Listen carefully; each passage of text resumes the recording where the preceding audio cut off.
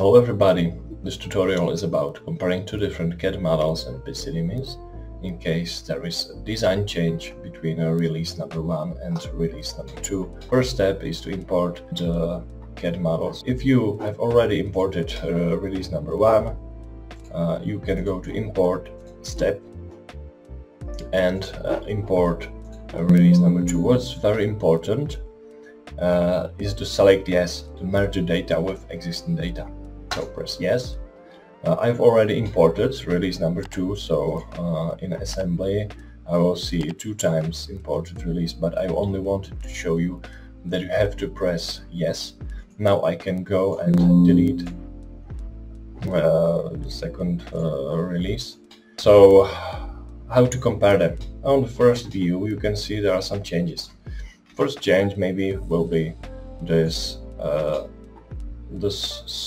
surfaces. There is a difference.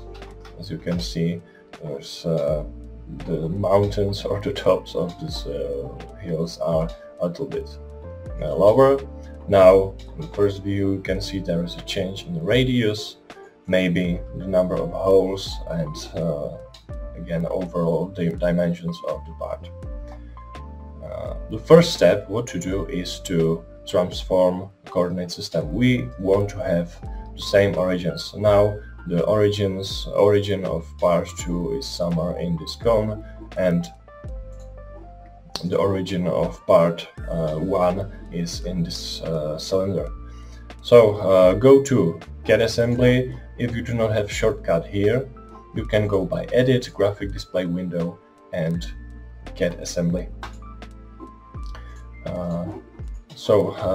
We will use the part release number 1 as a reference, so we will shift with origin only with part 2. We want to get it to the cylinder on the left, so go right click on release number 2, transform, press select and click on the cylinder, OK, and apply. Now the parts are aligned. If you have a more complicated coordinate system, you need rotation and more complicated adjustment. So check the video below, and this will show you how to transform a coordinate system in more complicated cases. But now let's assume we have aligned the part. Now it is much more easier to see the differences. So I can click between release 1 and release 2, and I can easily see some changes. It will be much more easier to see the differences if you change the color of the models. So I'm going to change color of release 1.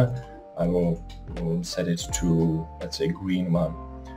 So go to CAD colors, select the model, press change color, choose the color, it's maybe green, I apply, it is green. Okay, now again go to assembly, select release number 2, go to colors, change color, select red, apply. Okay, now if we activate the views of the two CAD models, it is a little bit easier to see the differences. So there is a change in the corner, but still we can say it's maybe confusing because the color is not clear because it's overlaying somehow. What we can do is to go to view setup and change the view into wireframe. I say apply, and now it is much more clear where the changes are. So if you can see, there is radius change, there is also spline change, and there is a different number of holes, there is a different shape of cone, and the part is a little shorter than it was. There is also a change in diameters and the side holes. What we won't see in wireframe is not the surfaces or the surface change. So go back to solid, and now we'll investigate the difference between surface, green surface or a red surface. I think the very useful tool in PC-DMIS are Cliplines. So you can go to Cliplines bar this shortcut, or again edit graphic display window and Cliplines. This function is very useful. You can see through the model. If you enable it, it will gives you a section cut in exact position. There is 85 in y-axis. We can change it to 80. Go to apply. You can shift it by exact step. You can change or you can flip the vector of it. So if you are new to Cliplines, you can try some options. After you click on the model, it will automatically get the nominal vector and change the direction of the cutting plane or clip plane. So I can choose this side plane or the front plane. I will choose the front plane, change the direction of the cut, and I will shift the origin into my surface I want to check.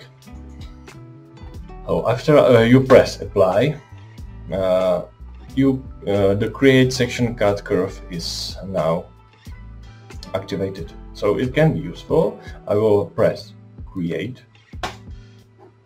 and now if you go, or first we can create another section. It can be useful. You can go here and create something like this. It is now much more clear where the changes are. So these stripes, two stripes, you can compare and see, okay, I have differences here. I can improve or just change my program to get the changes, or to know where the changes are. So this is also a fine way how to see where is the difference. But what we want to do is to get the exact value, so how much there is a difference. I will show you that on surfaces. So I will disable, for now, I will disable these two sections, and what we want to do is create some points which we can compare. Go to CAD assembly. We will work for now with release number 2. Go, press OK. So now I will create can be 2 points on the release number 2. This is release number 2. You can create auto feature vector point. After pressing Ctrl Shift, the point should snap into the section cut curve, and now you can go and create a point. The same point we can create in this place and create. So now we have 2 points, and we want to know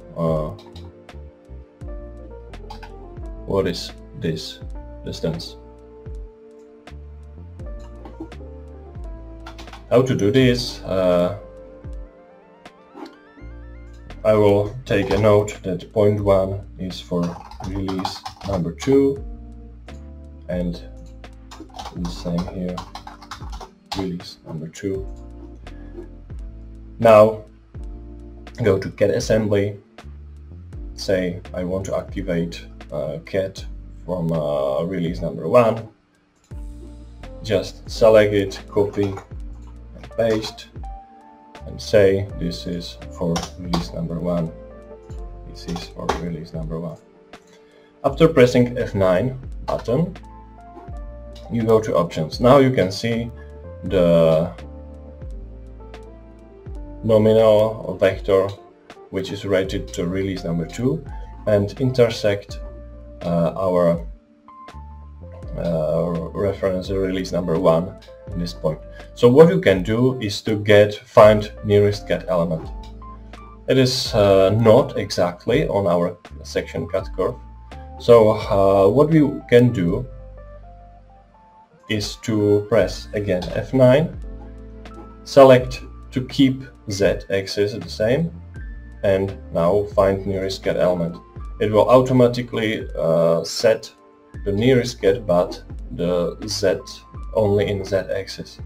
We can go to OK, and the same for point release number 1.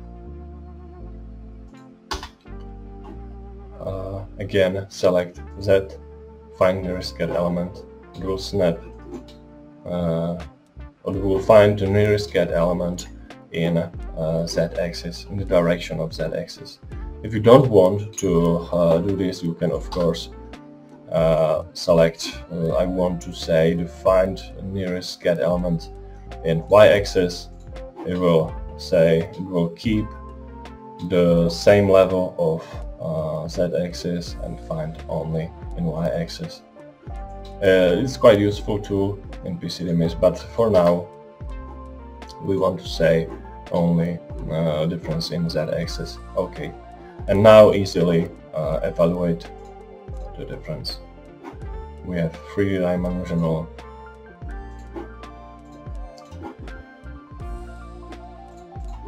and now you know the exact differences. If you want to know the difference in more points, you can add as many as you want. It's not so complicated. So this is the way how to do this. If you find this video useful, please subscribe, and I hope we will see each other in next few videos I'm preparing. Thank you very much for watching. See you next time.